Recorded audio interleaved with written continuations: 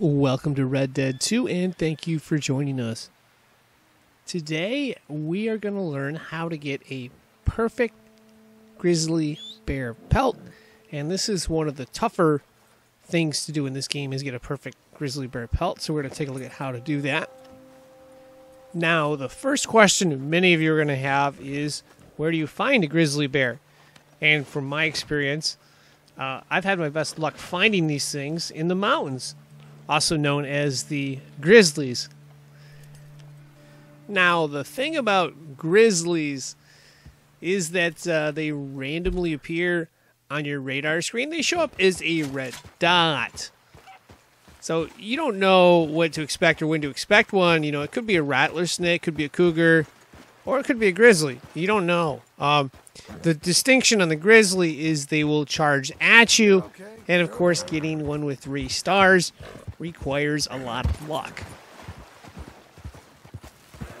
So when you see one of these things charging at you, you want to attack it quickly by activating the Deadeye feature, and of course you need a high-powered weapon. I prefer the Springfield rifle because, you know, you want to preserve that 3-star pelt, and you want to get a good shot off, and of course you don't want the bear to get to you.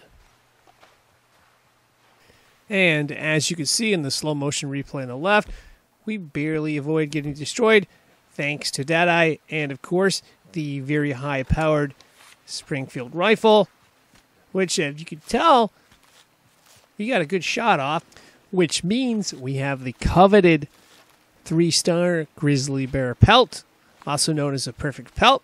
Now it's going to take a little while to carve out, but there we have it there, the big giant 3-star perfect bear pelt.